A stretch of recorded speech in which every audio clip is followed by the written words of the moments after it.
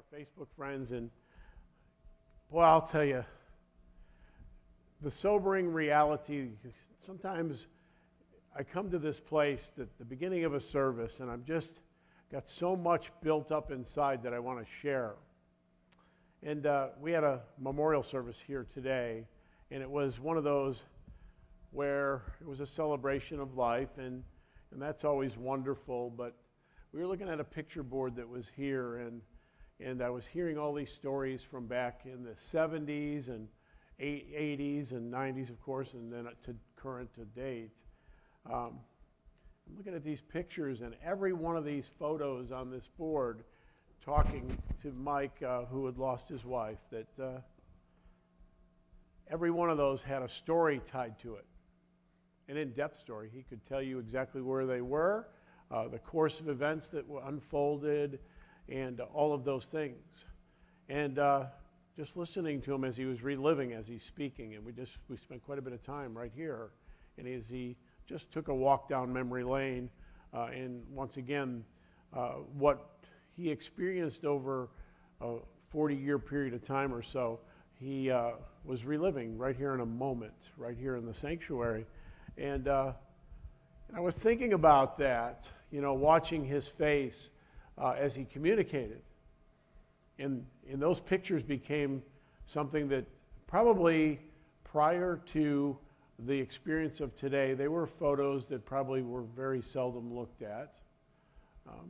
Not that they wouldn't be appreciated or anything, but, you know, life goes at such a high pace so many times that we don't look at things through a lens to give us the opportunity to really embrace and enjoy. Listening to him in the course of life that he traveled with his wife, who was handicapped for many years, he lived in a way, they spent a lot of time that he's so grateful for today, because if they waited for retirement to have any of those experiences, of course, they wouldn't be having them. So those pictures become a treasure, and now they're going to be filed away or whatever. I'm sure there's going to be times that they bring great joy, and there's going to be times they bring pain. But when I was thinking about the experience, watching his face and seeing this treasure, and thinking about what that represents in our life, the things that we would put in the way maybe of the genuine relationship that is there. And that's us in a nutshell.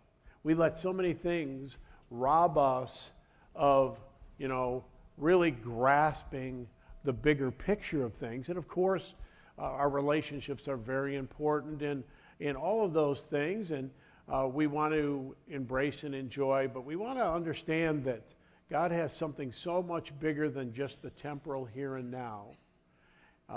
That is so exciting, even in a loss, because now there's a reunion planned. Amen? And so I'm watching his face as I'm communicating, and then I was just sitting right back there as Pastor Randy began this memorial service, and I was just watching him again, sitting in his seat over here. And, you know, in the midst of everything that's going on, his eyes now see something very important, a treasure in the photos, in the memory of the experiences going on. But I was wondering how many people sitting that were listening, or those who were watching online, had some things to put in check in their own lives. You know, things that you want to just make sure that you're focused on the right things. And that's just so critically important. We get so concerned over the issues of life that we miss life. Amen? A scripture for you as we get started. It's found in 1 Timothy chapter 6. Verse 6 and following says, "But godliness with contentment is great gain, for we brought nothing into the world, and we can take nothing out of it. But if we have food and clothing, we will be content with that." Boy, I'll tell you what, just thinking about that, how many things we stack up and we think that I must have these things to be, you know, to have joy, peace, contentment, all of these things, and we miss something so much bigger. So much bigger. So I'm loaded up with a message on my heart. I'm going to tell you, I had a hard time coming to terms with how to communicate this week. And I'm usually not short on words. But I just felt like I want to communicate in a way that you can get it, so you get your mind wrapped around it and own it right now, today. So I have a scripture we're going to lead with, and if you can just get your mind together with me on this. It's found in Matthew's Gospel, chapter 6, starting in verse 19. It says, "Do not store up for yourself treasures on earth, where moths and vermin destroy, and where thieves break in and steal. But store up for yourself treasures in heaven, where moths and vermin do not destroy, and where thieves do not break in and steal. For where your treasure is, there your heart will be also. The eye is a lamp unto the body. If your eyes are healthy, your whole body will be full of light. But if your eyes are unhealthy, your whole body will be full of darkness. And if the light within is darkness, how great is that darkness? No one can serve two masters. Either you'll hate one and love the other, or you'll be devoted to one and despise the other. You cannot serve both God and money.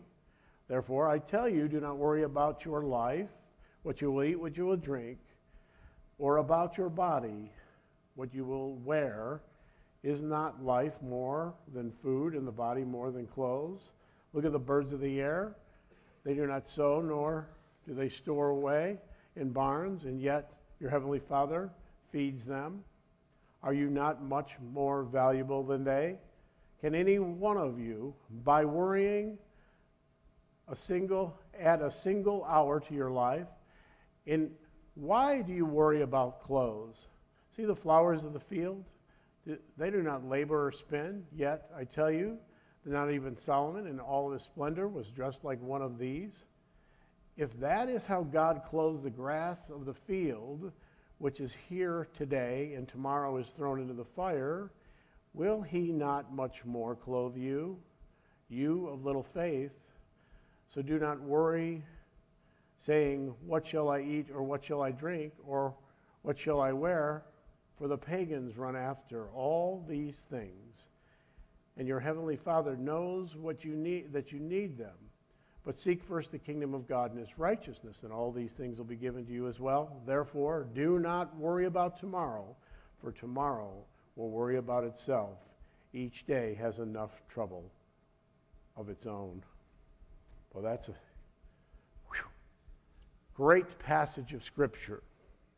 It's a great passage of Scripture, and to get our minds wrapped around. Not all of us are on this pursuit of money, but we do get on a pursuit to fill the gaps in our life that we perceive we need something that supplies happiness. And we need to understand the reality that that's at work in us always. That's always. We're trying to put something to fill this gap. We're looking for something when it's right in front of us. There was a story that I like to refer to a lot out of a penitentiary. It was a story of a gentleman that was sentenced to life imprisonment. And hearing his testimony was just so powerful. And that individual is Charles Tex Watson, and his story is he got saved in the penitentiary, and he was talking about this experience that in his life, everything that he was pursuing when he was one of Charlie Manson's henchmen, everything that he was pursuing was found right there, and it was for free. It was hidden in plain sight. And that story always touches me, just seeing the difference in the face and everything that comes with the person that is truly born again, that has a relationship with Christ, and how they're able to grab a hold of a reality that outside of Christ you cannot understand. And tonight I just have this burden on my heart that I want to share, and I really want you to get it. because we miss out. We miss out all the time. We're so worried about God providing our needs. Well, Philippians 4:19 says this, "And my God will meet all your needs according to his riches of his glory in Christ Jesus." God's going to supply your needs, amen? I want to tickle your thinking, though, get you your mind onto something tonight that I think, boy, life-changing. I think it's life-changing. You know, on the journey of faith that we've had, been blessed with in the church known as Families of Faith. The journey that we've traveled together, and there's many people that have joined us, and some that continue on the journey, some move along and they look for something else, and they're trying to find what I believe is hidden in plain sight.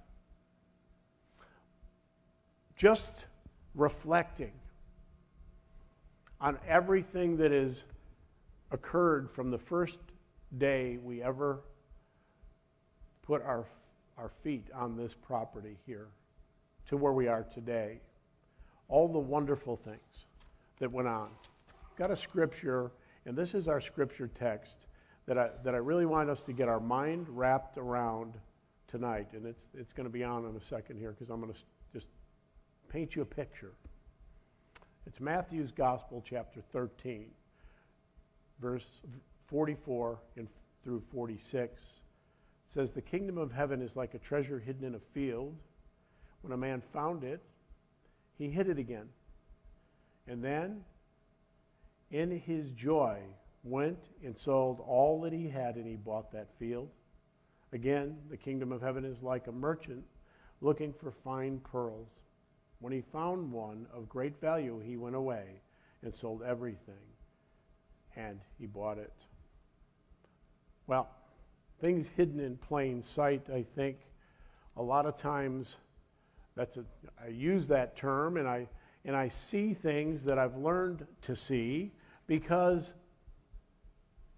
sometimes in our life there's a crazy phenomenon that goes on, and you've probably heard it. I'm going to just try to cut into it with this thought. One man's trash is another man's what? Treasure. One man's trash is another man's treasure. And in this wonderful picture we hear here in Scripture, that the man went away, he's walking through a field, and he stumbles across a treasure. He hides it, goes and sells everything in his possession that he has to obtain that. Well, this has been an interesting journey of faith here at Families of Faith. We had our Easter egg hunt, and we enjoyed that. A lot of people came out, and from the earliest days, of course, on this property, we used to call it the property, but you know what it was? It was a farmer's field. That's what it was. This is the Konzovich farm at one time, this property. Just under 27 acres right here. And when you think in terms of everything that was here when we came here to this property, when we came, of course, there weren't crops growing anymore. No, there were no crops. When we came here, it was crazy because we found all sorts of things. Our first Easter egg hunt, as a matter of fact, that we did, we had to come through here and prepare so the guests could come on the property. I remember it was a big deal. We were out here with weed whips and chainsaws, and there was trees growing up out of everywhere. That was the most rugged ground you've ever experienced walking on. And there were a lot of things present that were quite undesirable, right? But it was at one time a productive farm field, and it became something else. Well, there was tall weeds. There was weeds as tall as I am. And there was rough ground, really rugged terrain. In fact, so rugged that you could get hung up on something, trip, or twist an ankle very easily. And there was rocks all over the ground, and if you understand what rocks in Shanahan are, they're Shanahan potatoes, amen? You know what those are? They go anywhere from, a couple inches up to something that will break your leg, right? And they're in the ground. They're just right under the surface. The craziest thing. They're right under the surface, and they would present themselves when you try to get things ready to bring people on to the grounds. And of course, there's all sorts of other things that were out there. There are rodents running around. We're not real excited about those. There were rabbits running all over the place. You've seen hawks flying in. There was raccoons that were found this place home, and there was possums. There was occasional foxes on the property. There was coyotes, and deers were frequently seen on this property, right? We even had a few Satan worshipers that were set up on this property that we had an incident with, that they're no longer on the property, and they found out that they had to take up their grievance with the owner, and that was God. We had all the naysayers about this property too, the ones that were part of what was going on, and they really didn't believe that God would do something amazing. Obstacles with the village, crazy obstacles that were in the way. All of this stuff was present on this field. This field. Well, we took that quite literal as we started on our journey of trying to accomplish what we believed about God. We had this piece of property, and we began to do all sorts of things, but we had to undergo some crazy excavation, and we had to deal with everything around this property that would transform it from a barren field and turn it into what we now know as Families of Faith Church and Academy. So many things.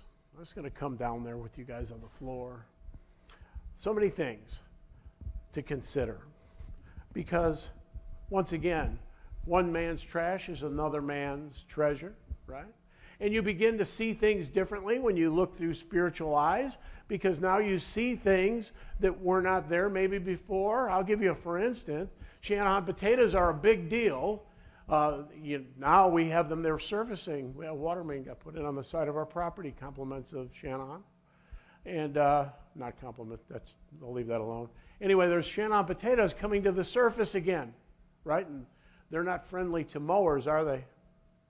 But, so we wouldn't say that would be a treasure, would it be? That's not a treasure. But you know what? You know what some of those very rocks have become? This platform right here. Underneath this is poured in concrete, right? And in that concrete are some of those Shanahan potatoes.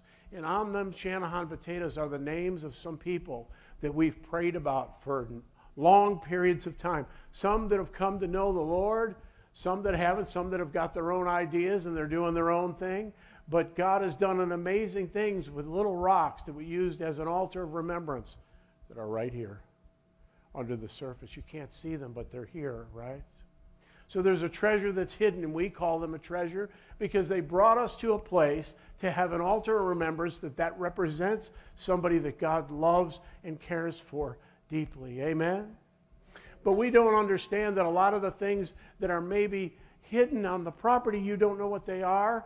You don't understand the magnitude of them, and you certainly don't see them as treasure. We don't see them as something that we would say, we'll sell everything that we possess, everything that we could look at as value. We're going to let loose of that so that we can obtain the field with, of course, hidden treasure, right? So as you're on this faith journey, and many have come, and they become treasure hunters with us because we believed when this was just property and there was weeds that were tall and that there was trees all over and that there was all these different rodents. And Rhonda's not in here. Snakes. There were snakes out there also. They were slithering along the grounds along with all sorts of mice and all sorts of, skunks. Can you imagine sharing the treasure field with those?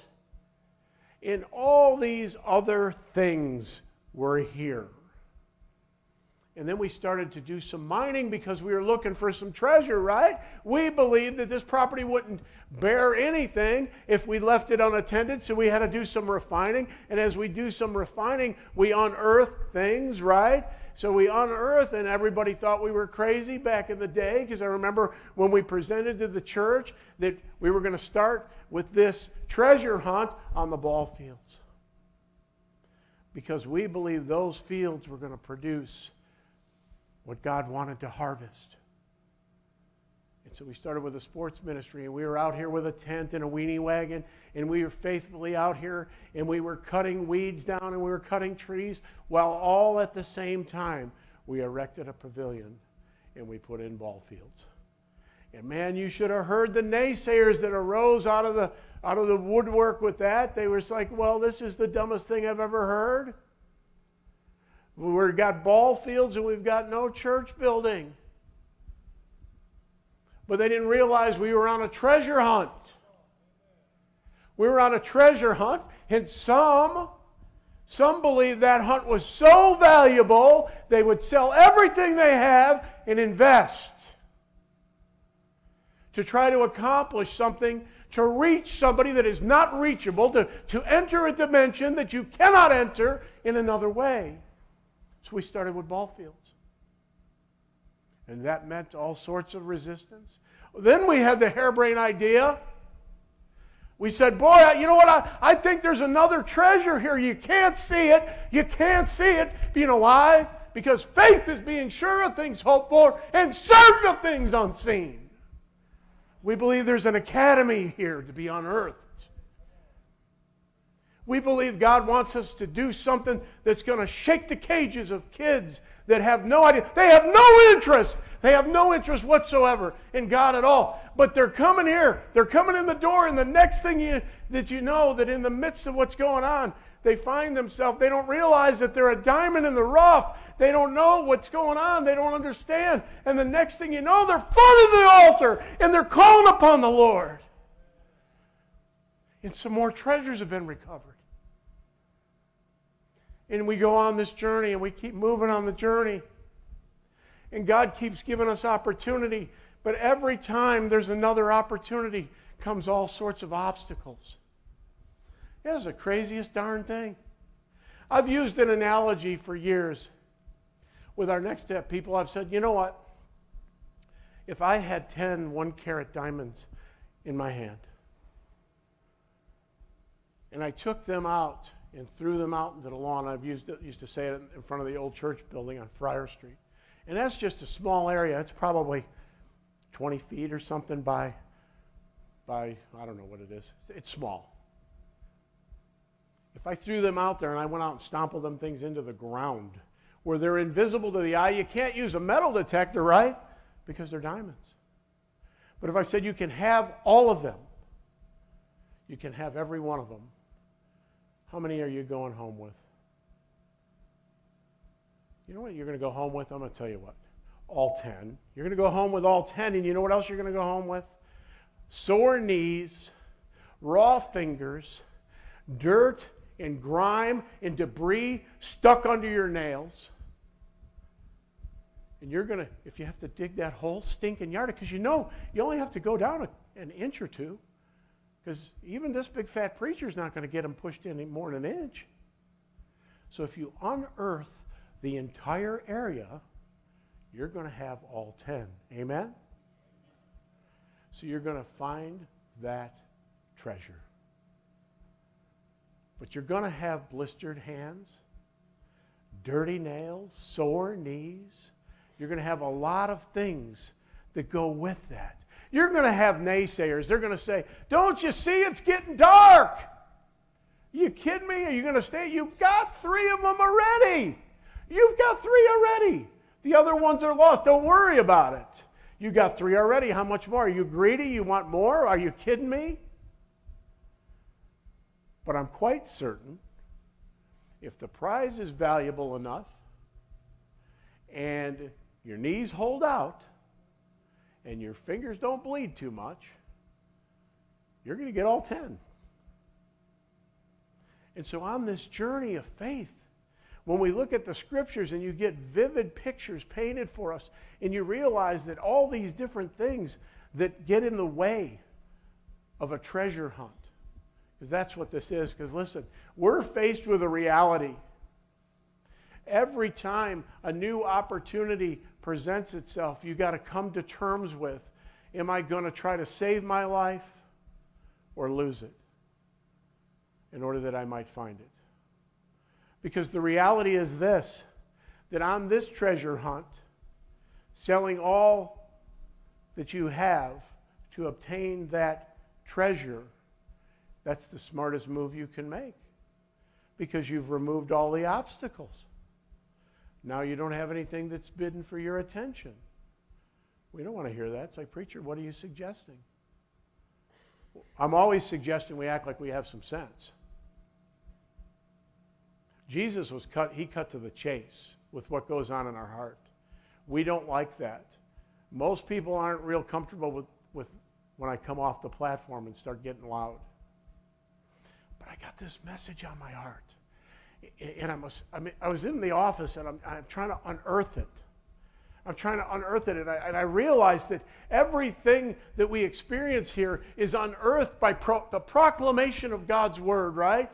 And that word has to hit a human heart, and when it hits a human heart, we're navigating a road course for everybody, and it's God himself that is charting the course. And in this refining process, we're presented with opportunity, and when we're presented with opportunity, it always has some strings attached, because there's always a tug of war with this fleshly body and the journey that God has put before us. And he says, listen, this life and the here and now, everything that you're living for, you've got to come to terms with, what are you going to do with this treasure that is found? In what eyes are you looking to see that treasure with? What eyes are you using to see the treasure? Are they physical eyes? You know, I started out and I talked about, this don't store up treasures here on earth, but store them in heaven, right? And we get this picture of how you cannot serve two masters, right? And I concluded as we segued into where we are now, seek first the kingdom of God and his righteousness, and all of these things will be added unto you. So seeking first the kingdom of God and his righteousness, and thinking about what that looks like for all of these things to be added unto you, is to understand that for us to lose everything in order to gain what is hidden here before you. Because each one of us comes to the table, and we're like treasure hunters. And the craziest thing is the Holy Spirit of God, he's the one that'll tip you off. It's like having one of them goofy treasure hunt maps, right? And you enter the scene here, and here you are, and you're trying to figure out which way is up as far as, what does God want to accomplish in and through my life? And there's so many people that have so many answers as to why they don't need to be here at this treasure hunt. You hear what I'm telling you? It's evident by look around you in the sanctuary. Why? Because you have to look through a different lens to perceive a treasure. Because when you hear that for us to let go of everything in order that we would receive this treasure, that's required. Why? Because we revert back to our physical understanding. So here we are, and we have this journey that we've been traveling. We've had all sorts of things, of ministries that have gone on, and there's always somebody that's going to be the naysayer that says, well, we're not interested in refining any more treasure, right? But here's the problem. This is the problem, is that the Bible says that God created a work in advance for us to do. We are his handiwork, and I soapbox that one to death with you guys. Try to get your mind wrapped around it. Every treasure that God has intended for us to find, he already knows them. And the question is, are we going to leave them buried in the sand? Are they going to be birthed with your life? Are they going to be refined with your life? Are you chasing some other treasure? You're saying, you know what, I don't like this treasure hunt field. I don't like it. You know why? Because every time I turn around, there's somebody else telling me what treasure we're already excavating. And I'd say, are you the great refiner that you're going to find the treasures that are here? Has God truly inspired you to a direction that would lead you to treasure that makes its way to heaven? Because you understand, every one of us who've called upon the name of Jesus Christ are a treasure that's going to heaven. You hear what I'm telling you? And then there's people that are out here in this world who so desperately need us to refine what God has entrusted to us. This place called Families of Faith. Well, I can go to this other church. You don't understand. They got this and that and the other thing going on. I can go do this. You don't understand. This. I understand it all. I get it. It's a place of surrender in our heart. It's like, listen, do I believe that I'm here, that I was called here, and that as a result of being here, God has a purpose in my life that will be refined and lived out right here? Or is it something that I just have a choice, and I say, you know what, they're done treasure hunting here. They've got all these ministries. All these different things are going on. And you know, I just want to go over here and do this. And it's like, where do you think a hidden treasure that maybe we would have just left behind would be today if we didn't refine it? For instance, we have an academy here, right? We have an academy here. And I remember when that treasure was refined out of the ground over on it was at our Friar Street building. It was birthed over there. You want to talk about naysayers that said, that's no treasure? You think that's a treasure? Listen, that's going to tear up the building. It's going to cost us all sorts of things. We don't have the workers for this. These kids coming, the public schools are right here in Shannon. There's all sorts of schools. There's no need for this. Boy, today, some of those naysayers are saying, boy, I'm grateful there's an academy here in Shanahan. Because times change. But the treasure was there when it was birthed. Do you hear what I'm telling you?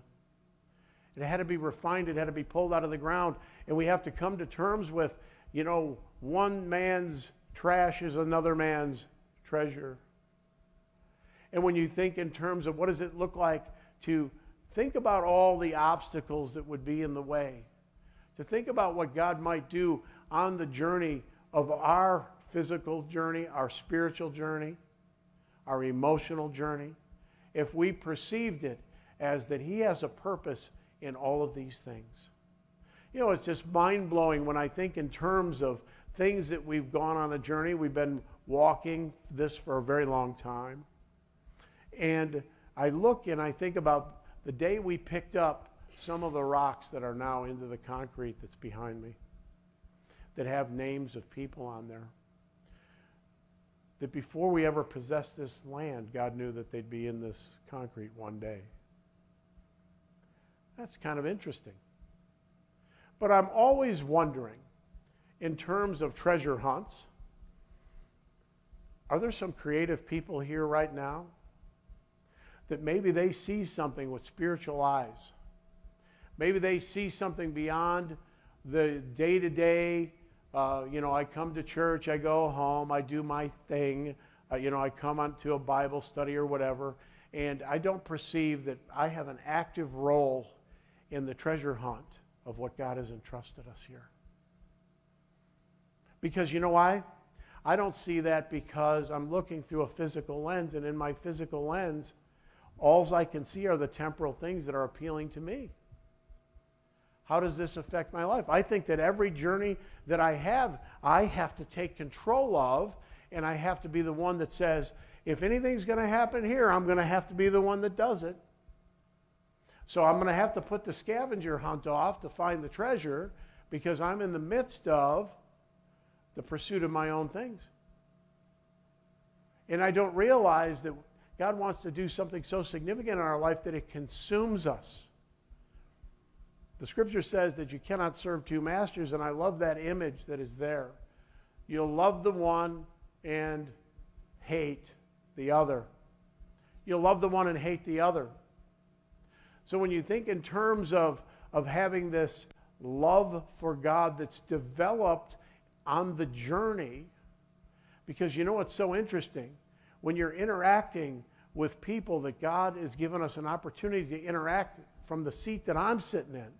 I'm sitting in a room that at one time was a field, literally. And there's somebody sitting in front of me at my desk that couldn't be there if there wasn't a desk to sit at. And everything that's happening is a direct result of a treasure being refined out of the ground. Now I tell you that because here's the deal.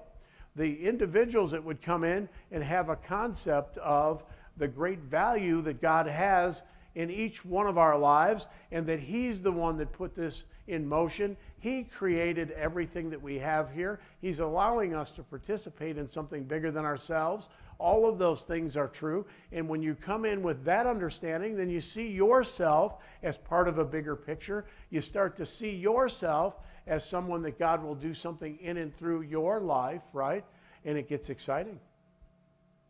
Or you can see the situation like, well, I just got done talking to that nutty preacher in there, and now we've done what we got to do. Let's get out of here.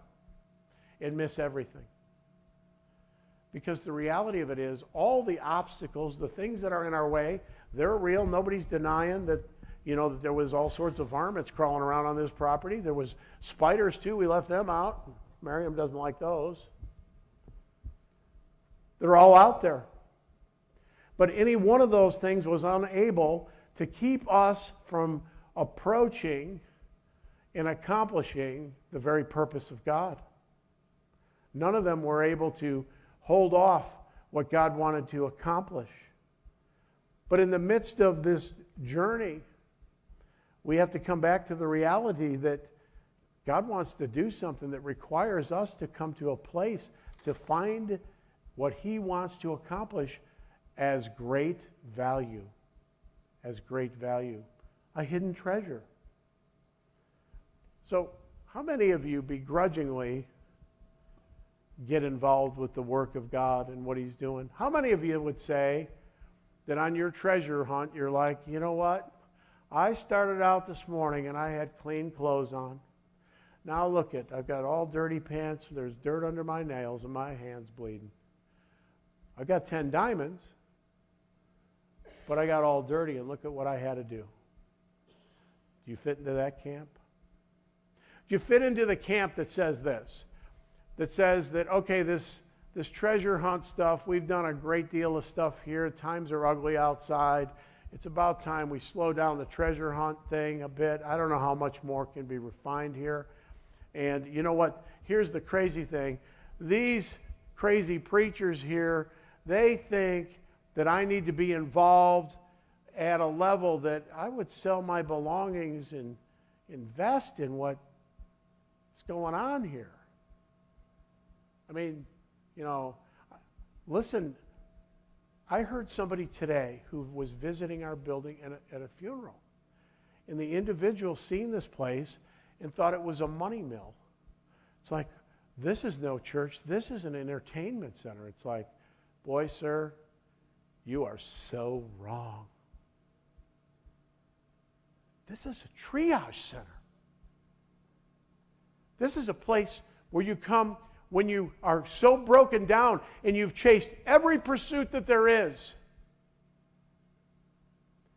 And that the team that's here is on a constant quest to find an answer, to take you from where you're at into the reality that the best decision you can make in your life is to let go of what you perceive as value and grab on to what some would say is trash. Because the course of your life is going to look completely different. the journey that you're traveling is going to look completely different, because it's not a pursuit of your own interest. It's not a pursuit of the things that you think gets you what you would perceive as a contentment because I've accomplished these great things. You know, God might be calling you to harvest out of the ground a treasure in somebody's life that you alone are the one that's going to speak words that changes the game for somebody. You, as an individual. So, well, there's many that can do this harvesting up of things, right? Let me just tell you, the reality of it is that the treasures that I'm talking about, the things that I perceive, I know for a fact that many perceive them as trash. Let me just be bolder than that. Most perceive them as trash. Did you hear that? Most. And I tell it to you because you have to understand, if that's reality, then the words that come out of my mouth might be, as I see something being excavated, if you will, something that does not exist, that God wants to have your life part of what draws that out, and it becomes something amazing. God wants to do that, but you see it through the natural lens and say, that's trash. Would you take that out back? Or we can get into a place to say this. God, if you're telling me that many or most would see the treasure as trash, and how do I know that? Well, because the Scripture says, wide is the road that leads to destruction, and many enter therein, and narrow is the other one, and few find it. So I think that equals most, doesn't it? I'm not good at math, but I think that equals most, right? So when you think in terms of, trying to find hope in Christ, trying to find a new life, how many are just, I'm done with all the pursuits that I've been chasing after, all these things, I'm following the Lord, I'm not following the Lord, it's like an emotional roller coaster because, I don't understand why these things are happening in my life, I don't get all this stuff, and you're not seeing it as that God is doing some refining, and He's doing some harvesting, He's doing some treasure hunting with your life. And if we get to the place to put great value to it, guess what happens? He's successful in what He's doing in our world because we let Him, right? But we don't understand this treasure hunt. It's the wise one that comes to the place to say this, that they would sell everything and go back. You understand, in this story, they hid the treasure again so nobody else would find it. Can you imagine if your perspective was not temporal but eternal, that you were so excited about being the one that God would use to accomplish something amazing that you would hide it in order that you could be the one that would unveil it because God showed you, right? Brother Dave used to say something all the time, and it was great. He'd be doing something, and he's not good at it, maybe, but he's doing it because it needs done. And I'd say, Dave, what are you doing? He'd say, I'm stealing somebody's blessing. I'm stealing somebody's blessing. This ain't my gig. I got no idea what I'm doing. But I'm stealing somebody's blessing because it needs done. He's seen a treasure. You hear what I'm telling you? He's seen a treasure unattended. He's seen an opportunity there unattended. So he's climbing the ladder. He's doing whatever because he sees a treasure of a bigger picture. It's a small part maybe as might be, well, I don't even know how significant this is. What kind of a treasure is it? He messed with a thermostat that kept the refrigerator, one of our refrigeration units at pantry running right.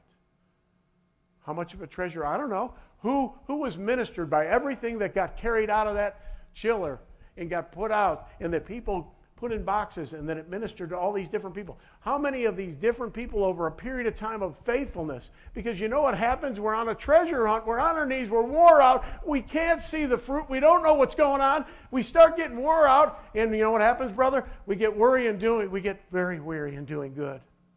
And we quit. And the scripture says, do not grow weary in doing good. In the proper time you'll reap the harvest if you don't give up. There's a treasure hunt here. There's a treasure here on this property. It's called Families of Faith Church. It's a group of people that believe that God has called our life to make a difference in this world for the cause of Christ, and that there's freedom in Jesus, and you cannot receive what He wants to do if you look at it through physical eyes, because it can only be seen with spiritual eyes. Jesus said, you know, you're always seeing but never perceiving. You can't understand it. You don't get it. Why? Because you're on a pursuit, and your pursuit is the wrong one. There's treasures laying right in front of you. They're in the eyes of little children. They're in the eyes of senior people who don't know Christ yet. They don't know Christ. And your voice is the voice that's supposed to shake their cage, but they don't want to hear some harebrained story out of your mouth that doesn't match your life. They want to see the fact that you said, I don't have anything in this whole world, anything under this sun of any value other than Jesus. Because here's the deal, you're going to take your last breath, folks. You hear me say this stuff all the time. Listen, there was a husband sitting in this chair right here today. And he's counting on a reunion in heaven. You hear what I'm telling you? That's reality today for him. That's reality. So when you start to think about what kind of things might my life be valued at if I say yes to the Lord, if I become the treasure hunter, you hear what I'm saying? If I become the one that says, God, I want to see different. I don't want somebody to tell me. I don't want somebody to come up and say, hey, listen, there's a treasure over. You want to come in and you want to come and help dig? Instead, because your life is surrendered to Him. It's truly surrendered, not some baloney, garbage, second-rate nonsense. No, it's surrendered. It's surrendered where I say, God, I don't have any preconceived notions. I got no tricks up my sleeve. I don't care what it is. You show me, and I'm going treasure hunting. And I don't care what you're asking of me. I don't care what that means. I don't care if I lose my job. I don't care about what it is. I want it out of the way because you know what I want to do? I want to find that treasure. I don't want to leave one bit of it unattended. Why? Why? Because God Himself put it in motion. That's why. We're crazy enough to believe that here. Did you hear what I'm telling you? You know, that one day, and I tell you things, and I repeat it again and again, because you know why? I'm trying to persuade you. You know why? Because you need to be persuaded.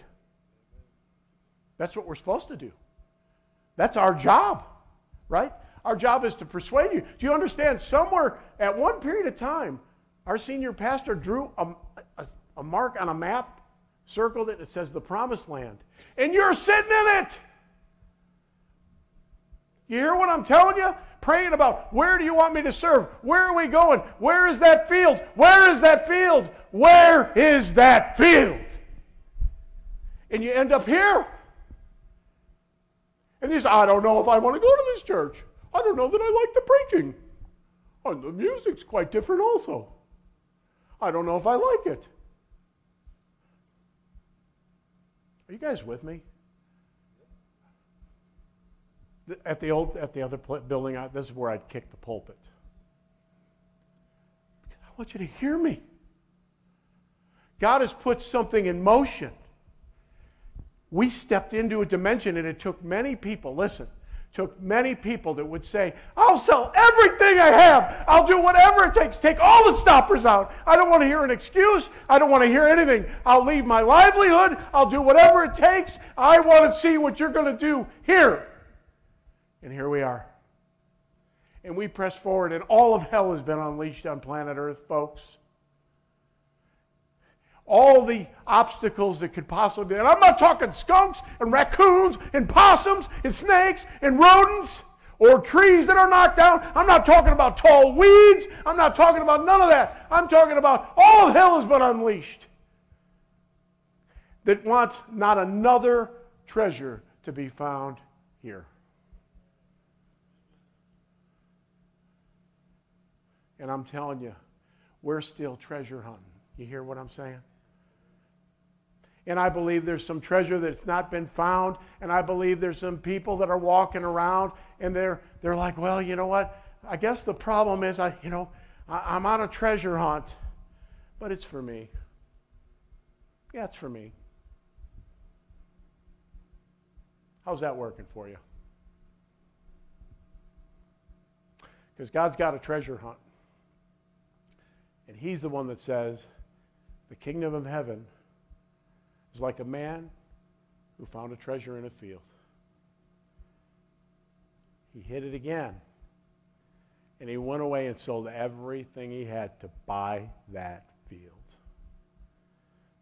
You understand that you're sitting in that right now? You're sitting in that. The question is, at this part of the journey, where are you at? Where are you at? You see an opportunity right now? Do you think that maybe, just maybe on the outside of Christ, maybe you have never asked the Lord to rescue you? You never asked, Lord, my life's a train wreck. It's a mess. Or maybe it's moving along in a way that I perceive as great, but I don't know anything about this treasure hunt and stuff, and I can't even imagine. What was it? Your first Easter egg hunt that was out here on this property that, there was ruts that people could fall in, and there was trees in the way, and we weed whipped a way through to make a path into an area that we hid eggs, and that was really kind of like a treasure hunt that was really legitimate because the ground was so rugged. And I'm telling you, listen, that's real today, all these years later. But you're not alone if you don't understand the treasure, right? You're not alone because Jesus said that to the disciples, remember, with the woman at the well? When He says, you say it's 3 months to harvest, and I tell you, look, the fields are ripe for harvest right now. You weren't able to see it. Why? Because they were looking with temporal eyes and not spiritual eyes. The treasure was hidden in plain sight. Are you interested? Are you interested in what treasure God will unearth with your life? Or maybe you're here tonight, you've never asked Jesus to forgive you of your sins. You never received that gift of salvation by receiving that gift of eternal life through Christ, then you're one of the treasures that needs to be harvested tonight. But if you have, you've met Jesus, you know Him, and you're on a journey, but boy, you're on another pursuit. It's not seek first the kingdom of God and His righteousness. It's seek first whatever the heck I can get, and we'll see how it plays out. And it's a dead end, and you don't want it no more. And I'm telling you, this is an exciting journey. You get to hang out with guys like me. I'm out of my mind for Jesus. I'm crazy about Him.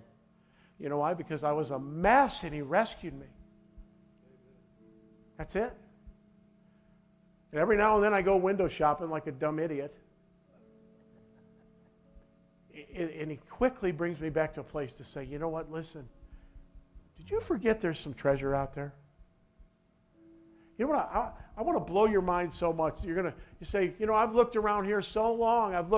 I've been through all this. You're not going to pull something out of nowhere for me. He's the one that makes water in the wilderness. Right?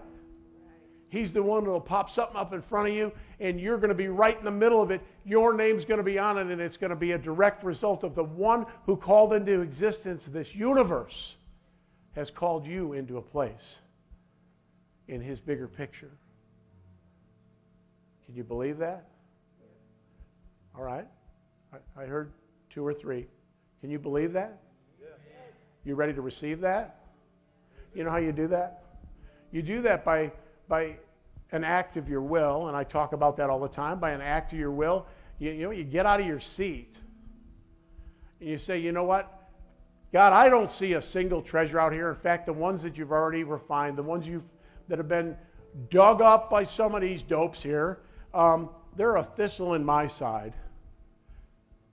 Maybe you start by saying, God, I don't want to have that attitude. I want to have a different attitude. I want to be excited about the opportunity. When I look into the eyes of a young person in the hallways of this school, I want to be excited about the reality that they're hearing a message they would never hear out there anywhere else. Wherever you find yourself, Let go. Let go. Ask the Lord to do whatever you need Him to do here tonight. It starts, let me just tell you, here's the thing. You can sit in your seat, and a lot of preachers say, you can stay right where you're at. We don't want to make anybody uncomfortable. I absolutely want to make you uncomfortable.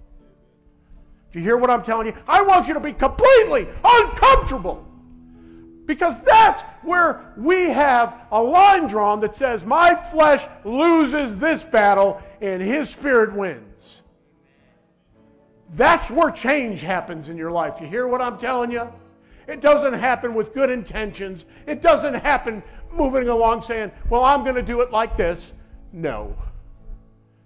A death to self and alive in Christ. Wherever you're at tonight, would you come as the music plays? Counselors, come on up here. As the music plays, would you respond?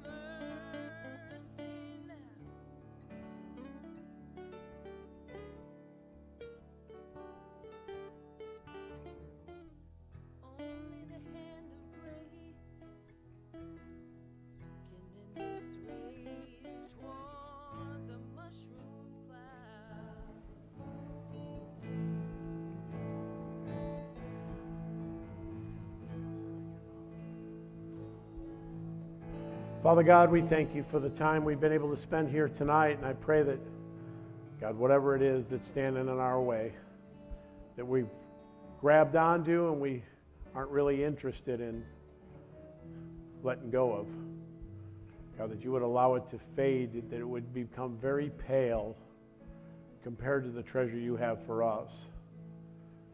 God, thank you for Jesus. Thank you for his sacrifice and the opportunities you give us to press forward with a new conviction on our heart. And I pray that tonight that's where we're at. As we go from the doors of this place, God, and those that are watching live, God, I just pray that you would help each and every one of us to press forward with the reality that you have put before us the opportunity to let go of the things of this world in order to grab a hold of what you have for us.